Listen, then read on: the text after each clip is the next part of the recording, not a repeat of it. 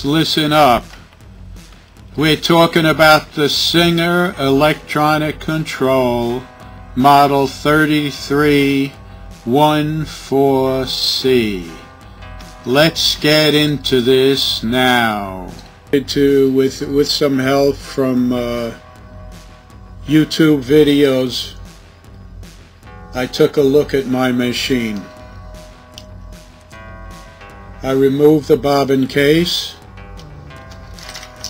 and this is what I found.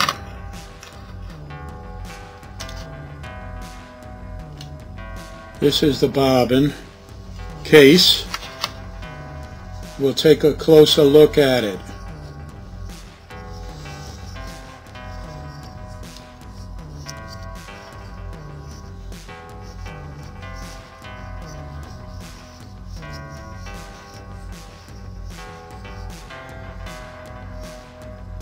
This side is the adjustment screws for thread tension.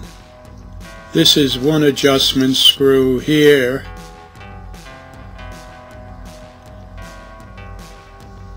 And on this is the other adjustment screw, and it's missing.